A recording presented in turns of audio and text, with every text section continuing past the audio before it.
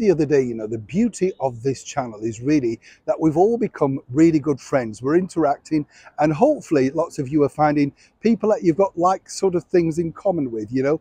Perhaps they live quite near you. Even if you're just having conversations online in the comment section, it's better than being alone, isn't it? You feel like you've got your brain a bit active, that sort of thing, you know. And that, as I've often said here on the show, was the point. This is the point of really what I wanted to mention this particular lady for, because I believe it was George, you know, I see so many comments, but I believe it was a gentleman called George who contacted me about, did I remember Betty Hutton?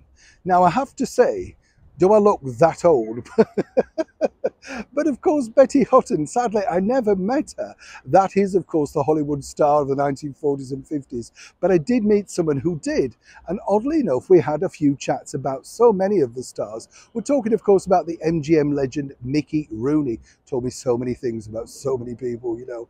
And it was interesting with Betty Hutton because, you know, as I say, just the fact that this person mentioned in the comment, Neil, did you ever know or meet Betty Hutton? You kind of think, when did she die?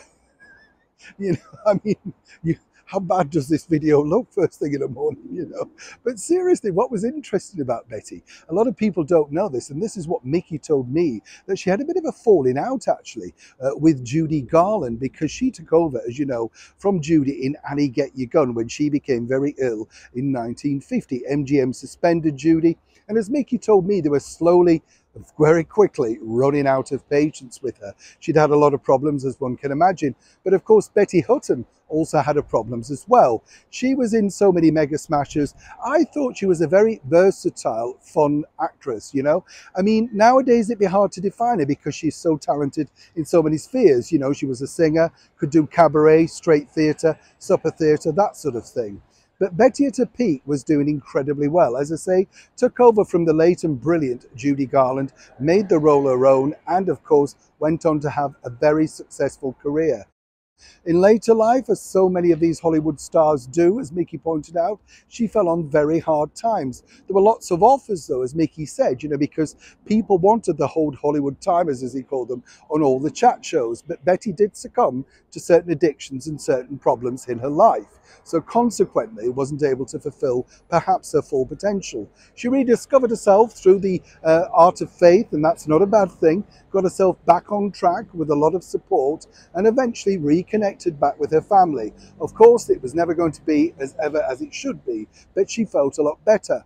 Mickey told me towards the end of her life she couldn't quite believe, like he couldn't, that so many people were simply interested in the old timers, as he called them, of Hollywood. He said, look, we had no idea we were this popular. It's only when you started to travel the world that you realized just how popular these films had made you. Of course, with reruns on channels like Movies Now, Retro and TCM, amongst others, they're still shining bright today. And Betty Hutton definitely shone bright for a long time, all thanks to the epic lens of the Paramount Film Studios. But it's strange, isn't it, when you think of the greats that do slip through the net. Everybody remembers the likes of Dean Martin, Frank Sinatra, Judy, Marilyn. But of course, there are other greats too that equally shone, maybe not as bright or not as long, but they certainly do need to be remembered. And Betty Hutton, for me, was definitely one of them. Now, I'm going to throw another name out there to you, one that, of course, is for a certain generation, and I'd love to know your thoughts on this. Esther Williams. Yes, remember her? The champion swimmer who became a megastar at MGM?